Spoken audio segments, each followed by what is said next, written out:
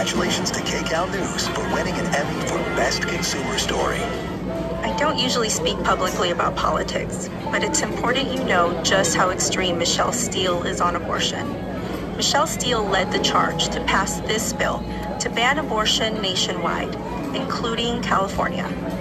No exceptions for rape, no exceptions for incest, no exceptions to save a woman's life. I swore an oath to protect my patients. Michelle Steele's abortion ban threatened their lives. HMP is responsible for the content of this ad.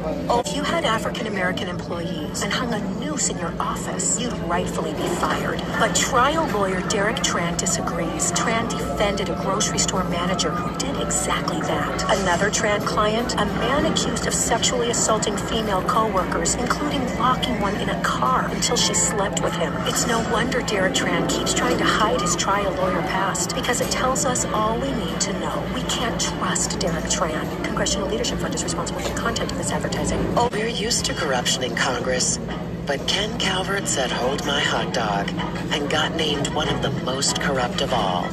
Caught directing federal tax dollars to benefit his own real estate investments, Calvert then jacked up costs and made a fortune.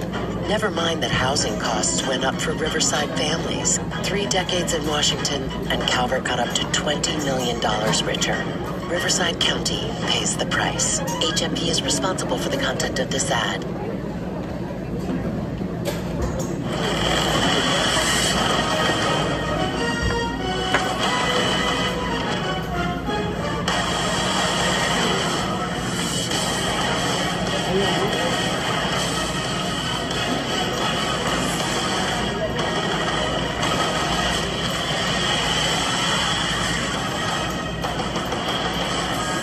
Los Angeles, CBS Sports presents the National Football League.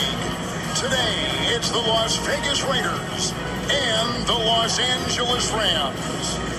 Hi, everyone, with Trent Green and Melanie Collins on our sideline. Kevin Harlan, thank you so much for joining us today. 2 teams desperate for a win.